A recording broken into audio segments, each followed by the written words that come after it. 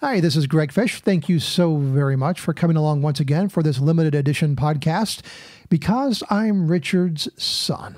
And I'm sharing with you chapters from my book, Because I'm Richard's Son, and I hope that they have been speaking to your heart and help you to understand that you have a connection with someone who loves you very much. That even if you don't have a good earthly father, like I was blessed to have, you do have a great, great heavenly Father.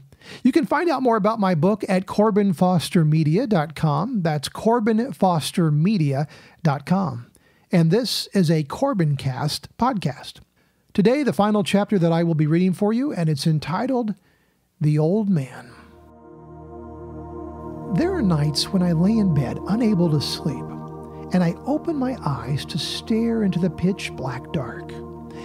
If the curtain hasn't been closed perfectly tight, the faintest wisp of light cuts in. Because my eyes have become accustomed to the dark, even the smallest degree of light can make outlines in the room visible to my eyes. It's awesome that even the sparse light of night, even the gentle glow of the moon, can be enough to break through the hollow emptiness of the early hours. Then I soak in the moment, allowing God to drench me to the core with His presence. Darkness can never defeat the light. And there are times in the dark cave of total emptiness when you can take advantage of the deep surrounding darkness to recognize the still, small glow. The old man sitting on the couch next to me, hunched over his cane, dancing in and out of lucidity. At times, a stream of saliva fell from his mouth. As if waking from a weird dream, he'd pull out his hanky and wipe the spit away, surprised that it was there. Those solid, muscular shoulders were replaced by pointed bones. His sweater, a landscape of sharp hills and valleys. "Hey, son," he'd say, realizing that I was there, my hand gently rubbing his back. He took a frail breath and said, "You know, I looked in the mirror and I didn't recognize the man I saw. I asked myself, who is that old man?" All I could do was listen and strain to hold back the tears. But then I'd break in with the most important words I could say, words that needed to be heard again. "I love you, Dad. I love you too, son." There are 100,000 things I wish I'd said, and 100,000 more questions I wish I'd asked. But then our life had been so full, so rich, so complete, it seemed that few words needed to be given air. These were sacred moments, moments that would last 1,000 years. Here was the man who carried me out into the hallway of the trailer where we lived when I was a baby. The little hat on my head fell off and rolled down the hallway as my mother screamed, "Richard, his head fell off!" I can only imagine the sly smirk on Dad's face as he drank in the moment. Here was the man who would lay next to me on an air mattress in a 2-man pup tent on a fishing trip at Lake Monroe, Indiana. The trout lines had been set, and a 10-pound catfish awaited the next day.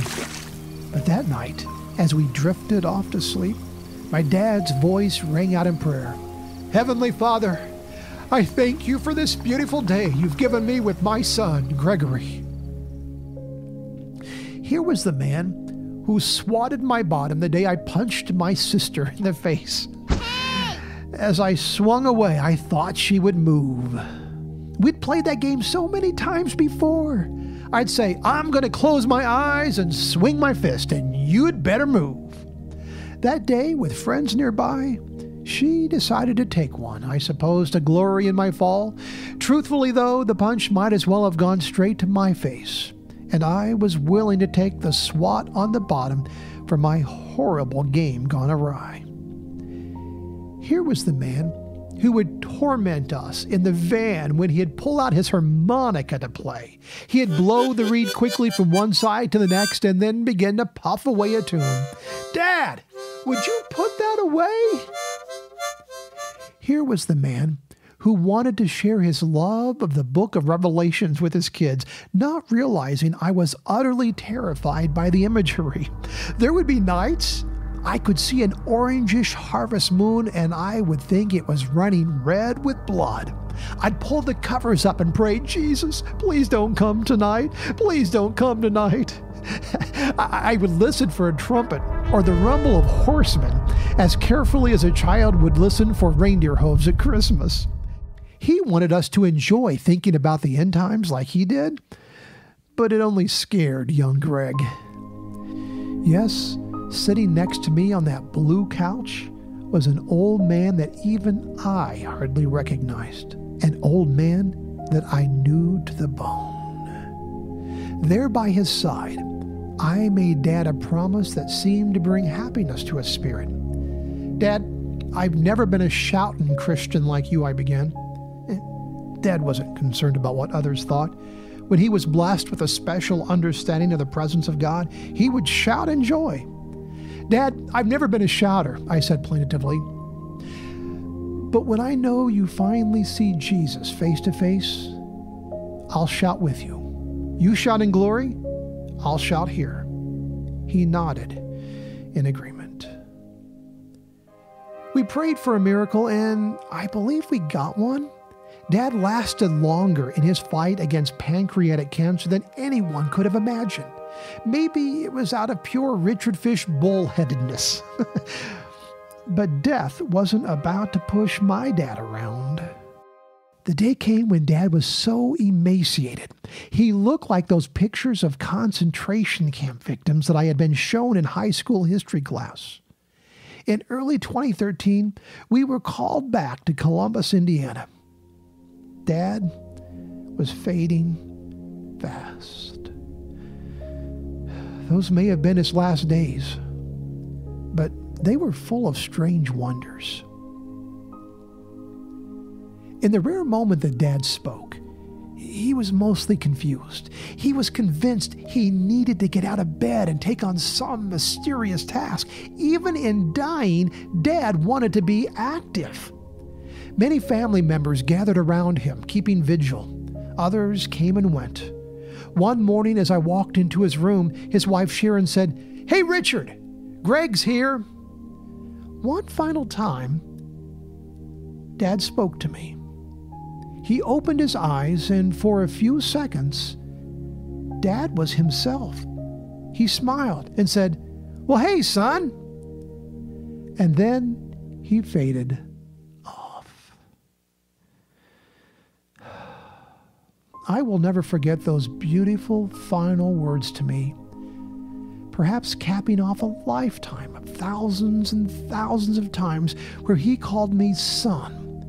There was one more, and it was perfect. Later that day, Dad opened his eyes, looked into the distance, and said, "Hey, hon." Others in the room were confused. Who's he talking to, they wondered. Who's Don? But my sister and I understood what he was saying. "Hey, hon." "Yeah, I know. I'll see you in a little while." He was Sharon's husband, no doubt about that. But somewhere in his mind, he saw Mom standing at the edge of heaven, perhaps taking the edge off the transition he was about to make. I don't understand the mysteries of marriage, remarriage, and the heavenly ramifications, but I'm okay with that. Speaking of uncertain theologies, I'm not sure what to make of this next part either. I hear stories of people that have seemed to wait until they were alone in a room to slip away. I'm not sure we have that much control over those final moments, but still some think it's not uncommon for us to wait until we are alone to die. That evening of Dad's homegoing, Stephanie was exhausted and went to take a nap. I had left the room to eat a sandwich. The sun was beginning to set. That was when they came to tell us that he was gone. As the family gathered at his side, I didn't dare wait. I knew at that moment Dad was experiencing the death of faith and the birth of sight. He was finally face to face with his life's greatest hope. Dad was crossing Jordan and running to embrace Christ. He was shouting happy. I just knew it. And so I got shouting happy for him, and I let out the biggest whoop of my life. I'm not sure that the others in the family were all that pleased with me as they cried. I let her rip. You're not supposed to get shouting happy when someone dies. But I did. I whooped.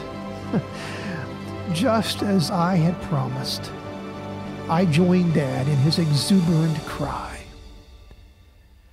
There are moments when I step beyond myself and my conventions because of a divine bond. A divine bond that attaches me to the heart of someone I love and draws me to do new things, to taste new experiences. Dad's death wasn't so much a dying as it was a glorious crossing over. And it was my joy to mark the moment with him. No Kleenex and tears for me at that moment. Nope. I shouted royally. And I did it because I'm Richard's son.